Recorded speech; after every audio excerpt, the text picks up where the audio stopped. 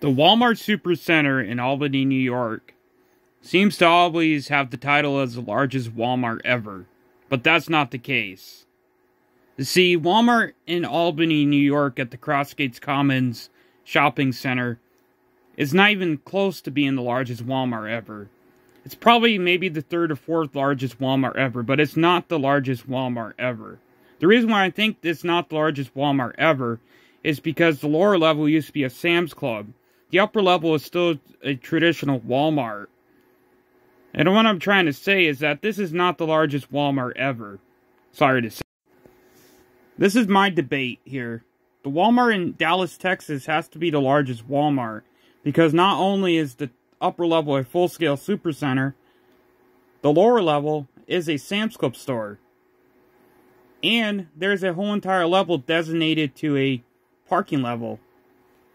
So, that's something that the Albany Walmart does not have, is a parking garage.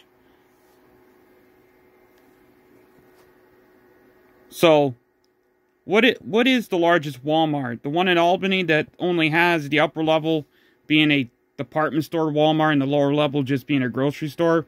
Or this massive Walmart in Dallas, Texas that has the whole entire supercenter on the first level, a whole entire Sam's Club on the third or second level, and a whole entire parking garage on the third level or second level.